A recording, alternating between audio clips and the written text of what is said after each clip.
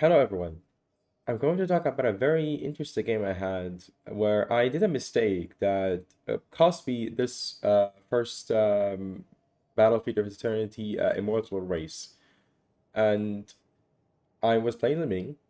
I picked building auto attack build, which is picking this one, Charge Blast, Cannoneer, and Fireflies, without picking Seeker. Seeker sucks. Don't ever pick it.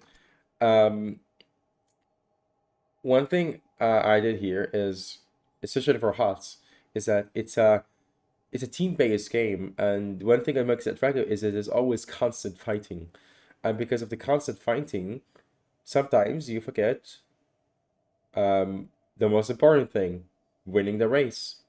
And this is an example of how sometimes, even though I have all the cards to literally win this, I completely missed it because I was seeing blood.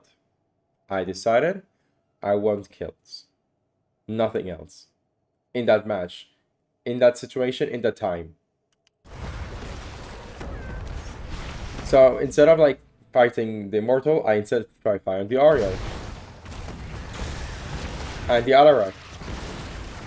Completely missing multiple times enough sufficient damage to shut down the Immortal faster than you do. And I do have the damage. Q hits a lot. A lot. It charge blast adds an extra layer of damage. And with auto attacks, this will have been enough to win the race. And I didn't. I instead was fighting someone who I'm not gonna hit anyways. And I even called out in chat that I actually noticed it. That it was my fault that I lost this race. Now fortunately, this is quick match. Meaning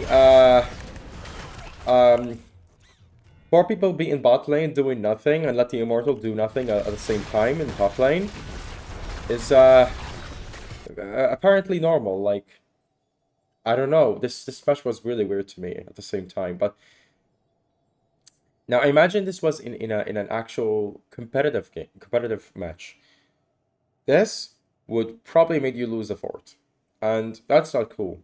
I mean, you're still not going to lose the game, but this small minuscule mistake can be the difference between winning and losing.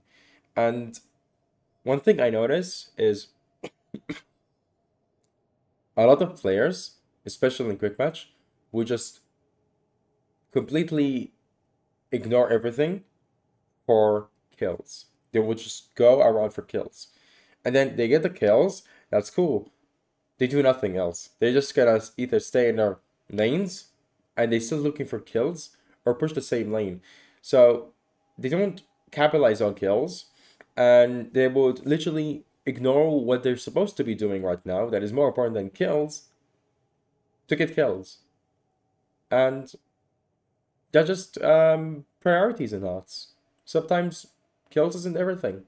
Sometimes you just have to focus on the right things, like pushing with your Immortal instead of doing nothing in bot lane. That's all for now.